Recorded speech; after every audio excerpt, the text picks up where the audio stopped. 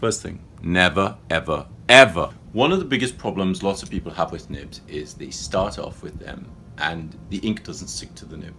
Hi, good afternoon. I'm Paul Antonio. Today I'm going to talk to you about nibs. Specifically, how to use a nib, how to use a new nib. That can be frustrating.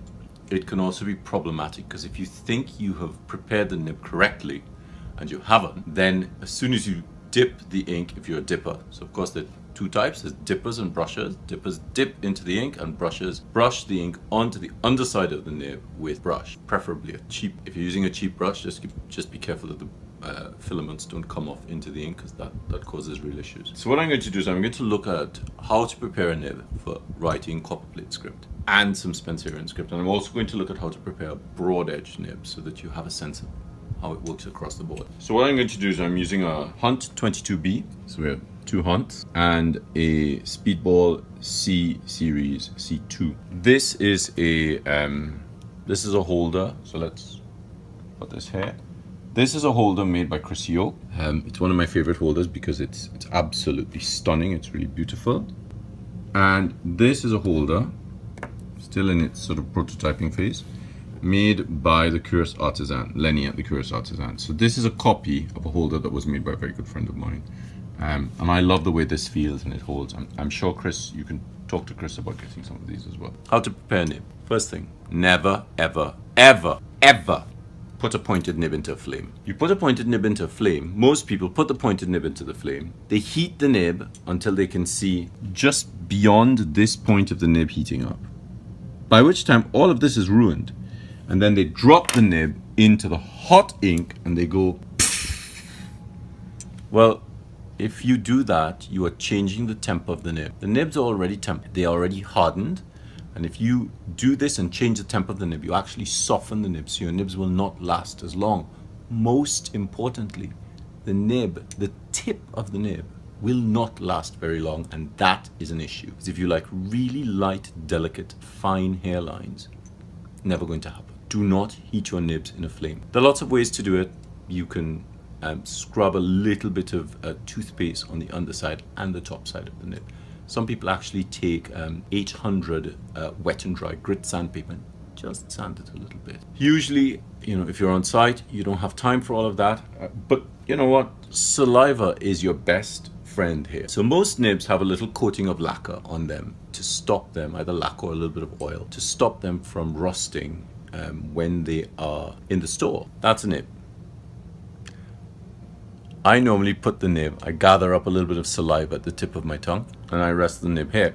Most nib manufacturers will tell you not to do that because if you're clumsy and you swallow the nib, obviously you will have a problem. So what I tend to do in my classes is I suggest to do this. I don't really understand why this is a problem. This is your saliva, it's your nib, it's your fingers. Make sure you have some tissue handy. Don't do this for somebody else. So I gather up a little bit of saliva at the tip of my tongue, take it off, and I fill the nib with the saliva. Notice I'm not pressing on the nib. And so I fill it and I wait.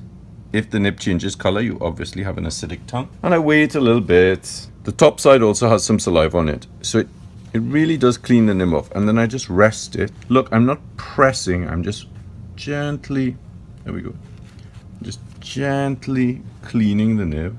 And notice I am not pressing. So look, the saliva's almost come off. But one of the things that's really great about this is, I don't know if you can see this. Let's get in a little bit closer there. You can see this nib has started to change color ever so slightly. So let's see if we can get that. I probably can't get it. So I'm just going to do these other two nibs and I'll leave them there. This is your holder. This is the flange. This is the ferrule in here. So what we want to do is we want to take the nib. So I'm going to use orange so that you can see this. And we want to insert the nib. So if you see these little prongs here, we want to insert the nib so it fits along the top curve, not inside here between the prongs, but above the prongs. But this is really, really important. If you put the nib between the prongs won't hold the nib in place. By putting the nib, oh, there we go. You can see the prongs. By putting the nib at the top curve between the prongs and the barrel of the ferrule, you get the nib held in place securely if you insert the nib here, between the prongs, the nib will move around. What I want you to do is, this is how I insert a nib. So I'm very careful. Pointed nibs get damaged very easily. So I will press on the nib, slide it to the end of the table, take it from the underside. Notice I'm not pressing on anything, I'm just moving things, and then flip it over, take the nib there. Notice I'm going behind the reservoir. You can see where my hand is. I'm not squeezing, I'm just holding it in place. And I'll take the nib. Now, this is where being OCD really does help. See this little gap here at the top of the ferrule? You can see that. There you go. See that little gap there? Now, there you can just about see it. What I tend to do is so the gap is here. I tend to insert the nib just so it peeks out of the gap. So the reservoir, which is this little hole, or the eye of the nib, is in line with the center of the gap. There's a reason for this. You know, I'm not just being obsessive compulsive. I'm going to hold the nib behind the eye or the reservoir, and this is really critical. What I'm going to do is so let's look down. Let's get into the light again. To look down the shaft of the nib there. So what I'm going to do is I'm going to put my hand behind the eye. I'm going to press down on the nib. I'm going to press down, which is up in this instance. You see how the little flanges move? I'm going to press down. Notice the nib is quite far away from the curve. So I'm pressing down and pushing in. It'll get to the point where there's no movement. I'm not shoving it into the ferrule. I'm actually just pushing it. There's no way it's going to go any further. So that's really important, because if you push the nib too hard or you squeeze here, you can damage. Do not ever hold the nib on the side here. You'll cross the tines. So these two things are the tines here. And once you cross the tines on a pointed nib, you've messed it up. If you've messed it up, give up. You will never fix it and you're wasting time. By pressing down and pushing in, it holds the nib in place better. That's how you insert a nib into a straight holder. Now, as I'm looking at straight holders, at holders, I thought it would be wise to look at what happens with an oblique holder. Put the holder down on the desk. The holder, now I've already bent this flange. The holder sits there. Ideally, you want to insert the nib, the heel of the nib, into the flange. Now notice, if you hold the nib and you look down the top of the flange, you can see a really thin bit of light running down the center of the flange, down the top of the nib, down the center of the eye, out the ink channel and out through the point of the nib. So we're going to just insert this until it doesn't move. There we go. Now, when you hold this nib, the first thing that happens is you're holding the nib here. When you are ready to write, the hand rocks over to write. So the nib, which is held here so that the reservoir is at the absolute, I'll hold it like a left-hander. So when you hold the nib here, do you see how the reservoir is on the top of that, the highest part of the curve? When you try to write, so look at what happens. I rest my hand and the whole nib has rocked over. Look, the reservoir is no longer on the top, it's on the side. So for a left-hander, well, I'll do this as a right-hander because left-handers don't really need to use oblique holder. What you want to do is this. You want to get that reservoir onto the top of that curve, right? This, which is rocked over, which is rocked over, has to be over here. So you don't rock your hand over because you rock it back. Take the nib, make sure your hand is in the right position, which is sitting in there. Middle fingers supporting the tool. You're not squeezing. You don't want a death grip for this. Take the back of the reservoir. So I'm going to write. So already it's rocked over. Take the back of the reservoir and turn the nib. So I'm releasing. So look at what's happening. I can move the tool from the back.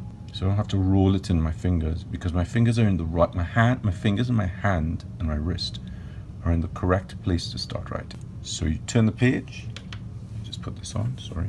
So I'm turning the page and I'm getting ready to write, and I am in the correct position. Now, for those of you who really want to understand how this works, I'm going to look at this in detail in the manual that I'm writing on Copperplate script. What I want you to see is this. My hand, my arm, is on the desk. I'm away from the edge of the desk, and I'm resting not on the whole flat of the muscle, which is shown in Spencerian manuals for an obvious reason, because the pen hold was different. I'm resting on this part of the muscle. So essentially, half of that allows me to produce. Notice my posture is really good. I'm sitting upright, I'm leaning. My legs are as far apart, my feet are as far apart as my shoulders, so that when one foot is further back, so that I can sit into the pelvic floor and I can lean into this area, so I can lean forward. One foot is supporting me and the other foot is allowing me to move forward only to a certain angle. Non-writing hand holding the page in place, arm on the desk. So this allows me to roll on this muscle. Notice I'm not doing this with my fingers. I'm actually rolling on this forearm muscle. And this is muscular movement, which is useful for all pointed pen scripts. It's actually useful for all calligraphy. Put this aside because I also want to show you how to insert broad edge. So this is a Speedball C-series nib. So what I'm going to do is I'm going to take the nib, hold it away from the tip, never hold the nibs on the side. I'm not squeezing, I'm gently holding in place, and I'm going to put this into go. And so look, this is not moving. If it's moving, you get the whole thing wrong. It's actually rocking. So I'm going to pull that out, press down and up. That's not moving now. So that's how you insert a broad edge nib. Again, I put some saliva on that. So we've done that. One of the things that really helps is I'm going to use some Pelikan 4001 ink, because I've used Pelikan since I was 9. And I love this ink, and this violet is such an amazing color. Now I'm going to give you a little tip, which is in the manual. This is a great tip. For a long time, I did not share this tip with anyone. Now that I'm writing the manual, I thought, you know what, there's no sense in holding back information, so I'm giving you everything I know. So what I do is take the page. Some of you might have seen me do this in shows. I very rarely do this in a video unless it's a recent video. And then I curl the paper. Do you see that curl? That allows the tools to interact with each other. I'm not taking the nib to the page onto the desk. I'm taking the nib to the paper and letting the paper interact with the nib. And that allows a much lighter, much more delicate, much more intimate letter form. The most important thing about Copperplate script is this. I was told that the script needs to issue, so my chest is here. I was told the script, the axis of the script needs to issue from the sternum at a perpendicular angle. I found that that is not necessary. It helps, but if you can't do that, the one thing you must remember is that the one rule you have to remember with a pointed pen script is the nib, including the tip, the ink channel, the reservoir, all the way up through that little hole, up the shaft of the nib, all must face the axis of the script. So Copperplate script, I use 55 degrees. Copperplate script is written at 55 degrees. If you're writing at 55 degrees, the nib needs to face 55 degrees. Now, I have discovered, and again, I know I keep talking about the manual, but there's a lot in there. I have discovered something called the variance of tolerance. There is a variance of tolerance that allows you roughly 5 degrees plus or minus the axis of the script, which is ideally it should be half of the variance, which is 2.5 degrees on either side of the script. You can go up to 5, but the more you move away from the 2.5, the more difficult it becomes. So what I'm doing is the nib is facing the axis of the script. So what I'm going to do is write with it. Now notice, look at how much ink is on there. The ink's not dropped off. Just going to dip a little bit more.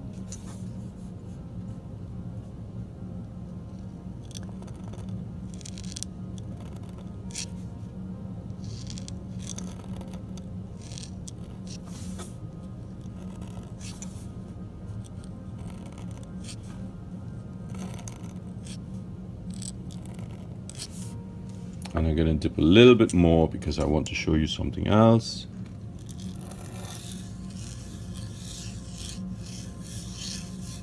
So I'm gliding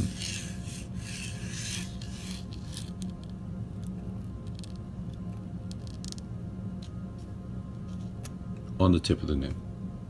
Now, just going to show you very quickly. So by holding the Spencerian, the oblique holder, I never do Copperplate script with an oblique holder because oblique holders weren't used to write Copperplate script historically.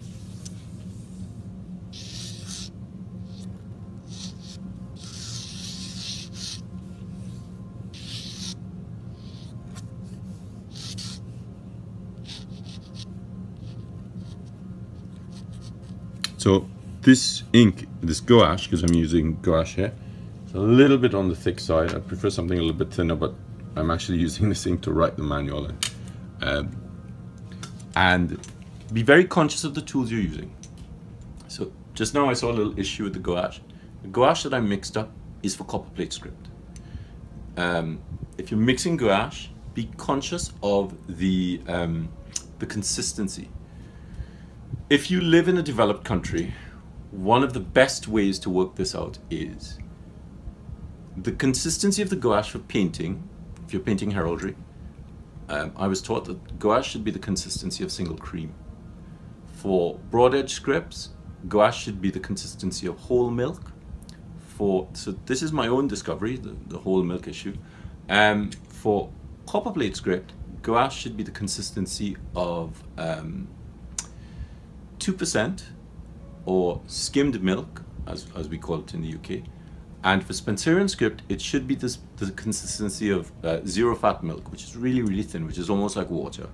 And I think here endeth the lesson. Thank you very much for your time. Don't forget to click subscribe to the Calligraphy Master and the YouTube channel. And obviously my channel, paulantonioScribe.com, or go to the Instagram, which is again paulantonioScribe. Thank you very much to Angie Vangalis for managing the phone. Her hand is probably hurting by now. And thank you very much to Calligraphy Masters for asking for this to be done. Thanks very much. Have a good day.